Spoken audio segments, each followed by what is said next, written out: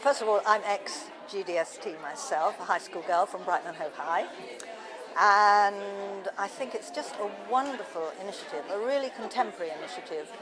It's a challenge, it's a huge challenge for the girls, and I think it's something that they're going to treasure for life. And the standard of the films was so high that I think one or two of them will definitely go into the film industry. One of the things that the Girls' Day School Trust Education does is to build a kind of confidence in women, and also to try and find their own voice and to go against the grain, to be not necessary to follow the rules. In my day, in my particular case, it was particularly difficult because I had a place at Oxford and I turned it down in order to, girls don't do this, in order to run away from home and go get myself a scholarship at RADA, the Royal Academy of Dramatic Art.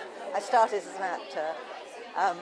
Then after about 10 years as an actor, I decided it actually wasn't really quite a narrow life. I was playing all these amazing people, or very ordinary people, and my life was simply either rehearsing, performing, writing letters for the next job, and I wasn't living the life that I needed in order to research these characters.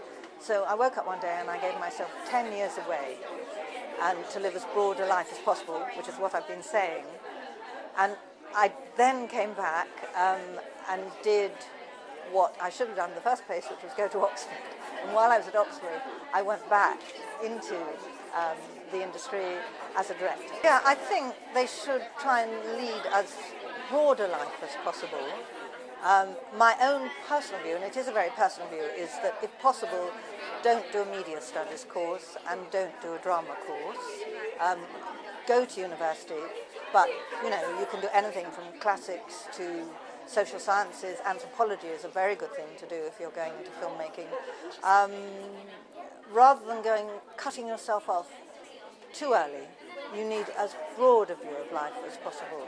I can't wait to see them on the big screen. That's going to be really exciting, and exciting for them too. And I'm looking forward to meeting them, because so far they've been anonymous, and we've just seen their work. So it'll be quite fun to put names to faces and things. Thank you so much for coming, and thanks for talking to us as well. Thank you, that's lovely. Thank you.